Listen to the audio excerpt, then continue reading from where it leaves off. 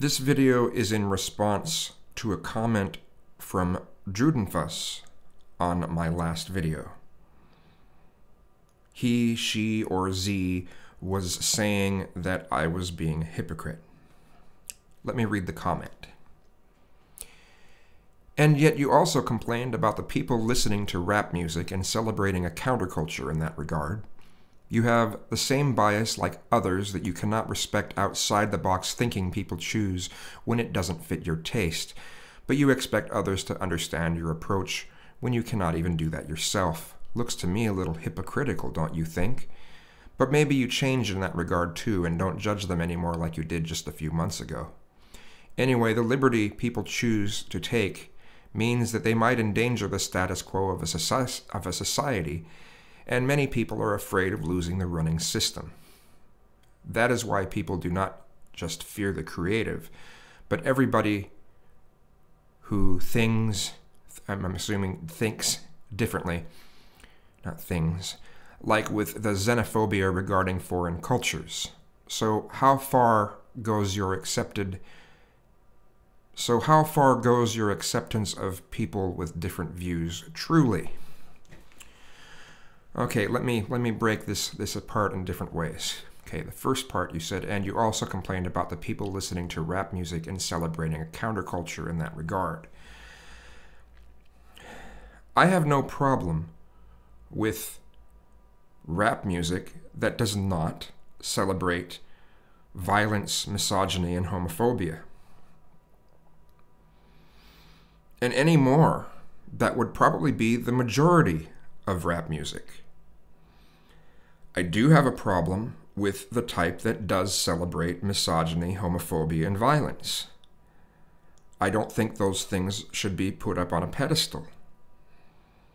Those things are not good for society. They are not thinking outside the box. They are actually going back to traditionalism and just trying to repackage it in some way. It's also not creative. It's been done since the early 90s or even before then. It's really been done since around the late 80s as far as any sort of popular music. So that didn't make much sense, but I think you're trying to lump a lot of the things I've said in the past all together into one thing. You say, you have the same bias like others that you cannot respect the outside-the-box thinking people choose when it doesn't fit your taste. This isn't just an issue of it not fitting my taste, it's an issue of it not actually thinking outside the box.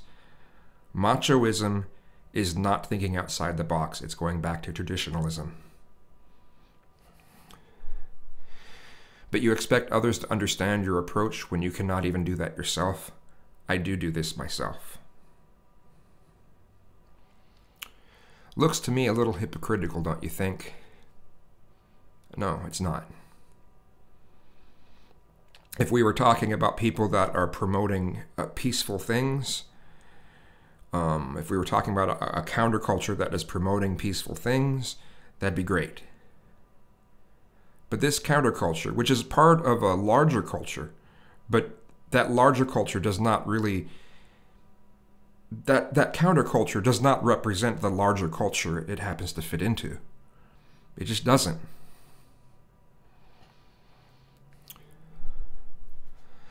Anyway, the liberty people choose to take means that they might endanger the status quo of a society.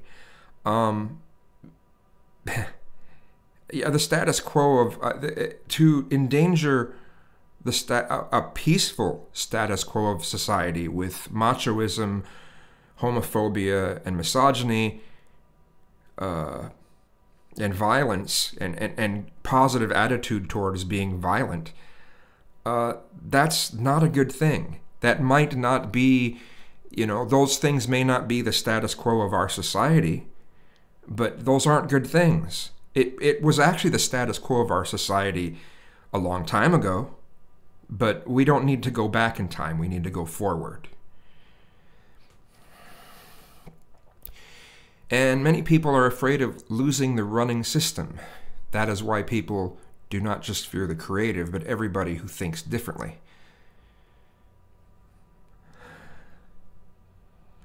That you have some truth in what you're saying there, but you've framed it in such a way that it kind of destroys the validity of what you're saying. But I will give you credit in that area. You are right. People don't just fear the creative, but they fear anyone who thinks differently than them. That does happen. That is the case, and it's sad. When I have a problem with something, I usually have specific reasons for it. They're usually rational and logical reasons. Have I been wrong about a lot of stuff in the past? Yes, I have. Yes, I have. And I'm hoping over these past few months that I have made some changes in myself. And you go, and you continue what you were saying with what we're like with the xenophobia regarding foreign cultures. You're right. You're right about that. Same thing. It's, it's people being scared of anyone who thinks differently.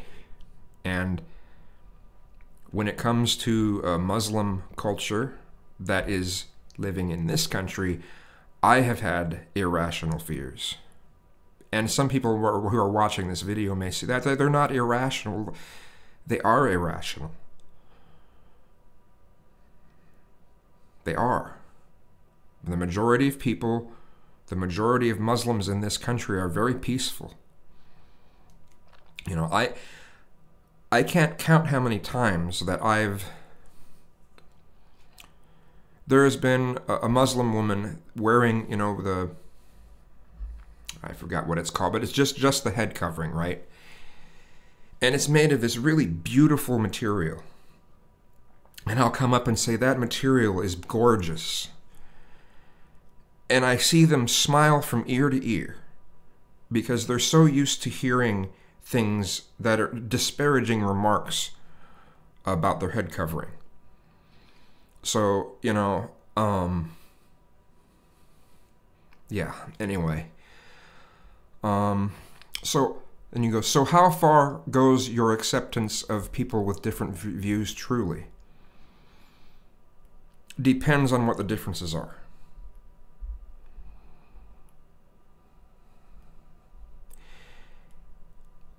If it is something that is blatantly celebrating machoism, misogyny, homophobia, and violence, I'm not going to look positively on it. I will look positively on the larger culture that subculture happens to fit into. But that particular subculture that puts those things up on a pedestal, I mean, you might as well be asking me to put the subculture of, what is the name of that Time of Kings, Right of Kings, what is that website called? Filled with a bunch of PUAs. Pickup artists, misogynistic pieces of shit. Okay? Should I put them up on a pedestal because they are thinking outside the box? Even though it just has to do more with traditionalism again? Should I put them up on a pedestal? I think not. God, I wish I could remember the name of that site. I guess it doesn't matter, though. People will know what I'm talking about.